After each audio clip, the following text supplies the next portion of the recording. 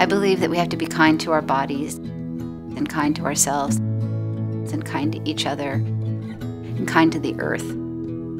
For me, if I'm putting a product out into the world, I want it to be the best it can be. In 2014, I was having some health problems. They were minor, but I had some things that were bothering me. So I turned my own body into an experiment and took out many of the things that could cause inflammation and then added them back in slowly to find out what were the foods that were causing me problems. And I found that I couldn't tolerate grains.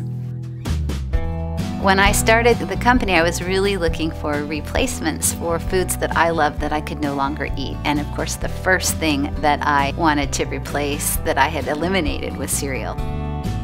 Our products have been created so that you can still eat foods that you love, but they don't have the ingredients that will cause inflammation or cause problems in your body.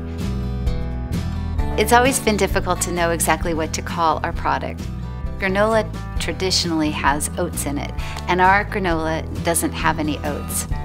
We take organically grown and certified nuts and seeds, and we take them through a process of sprouting, which is a soaking process that helps make the nutrients more available to your body.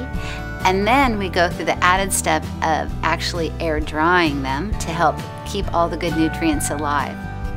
All of this happens so that we can make the best possible product. So it's still a product that you eat like a granola. You can sprinkle it onto yogurt and you can eat it with almond milk, or you can snack on it. All the things you can do with a granola, except it's not the oat-based granola. I've never really just wanted to have a cereal brand. I wanted to build a company that's a caring company that helps people in some way in their lives by eating better and being better people. And that's really where the soul of the company comes from. And so I know that whoever gets my product is getting real nutrition. And for me, at the end of the day, that makes me really happy.